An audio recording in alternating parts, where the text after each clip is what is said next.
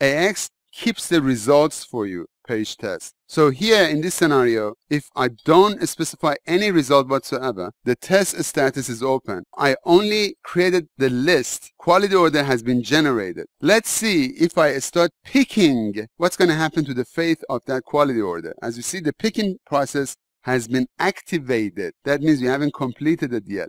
The status of the inventory transaction is not set to picked yet. So if I carry on, and let's say I already have auto reservation, that's why you have 3 separate lines. If you remember, I set that up to be auto reserve. So it picks up all those serial number, makes the job a lot easier for me. Now you see the beauty of auto reservation versus manual reservation. You have to do it in each line. Now if I select update all, this changes to complete. Therefore, the status of the transaction becomes picked. And you see 3 separate lines, because each one is a different serial number. If I go back to the quality order now, as you see, intentionally I wanted to show you the status is left open.